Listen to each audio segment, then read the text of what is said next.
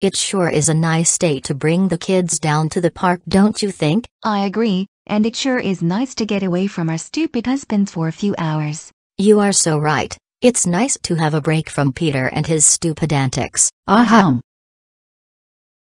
Oh, can we help you too? What do you two think you are doing?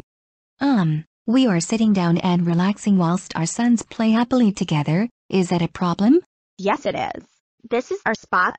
Excuse me, but what did you just say? You heard my daughter. This is our spot, so I suggest you guys move from our spot or else I will call the police. And did you two reserve this spot? No, but we always sit in this spot every time we come to the park. You have taken what is ours and I have a good mind to call the cops. This is ridiculous. There's plenty of other spaces you can use. What's so special about this one? It has better shading. Now are you guys gonna move, or is my mom going to have to call the cops? Look, we were here first, and we are not moving, so why don't you be a mature, decent person and go find another spot to sit in instead? No.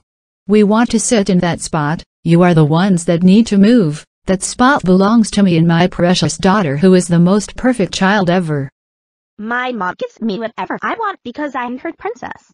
That's true, I am a perfect mother, but I bet you two are not. I bet your sons are little brats. How dare you? How dare you speak about our children that way?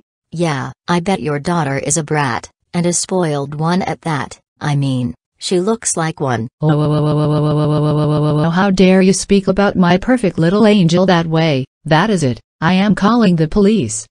And I will tell them that you guys stole our spot and then proceeded to insult my daughter and how your two boys attacked us.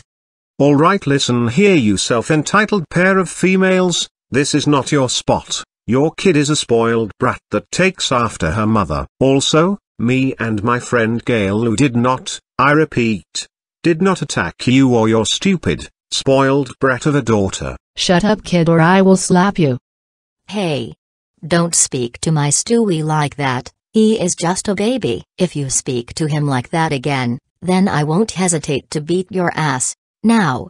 Are you going to threaten my baby again, or am I going to have to give you a one-way ticket to the emergency room? You know what? I can't be bothered with this. Keep the damn spot. We'll go elsewhere.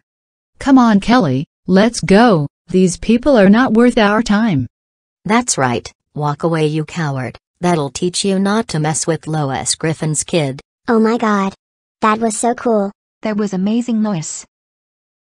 It would have been more awesome if you beat her entitled ass.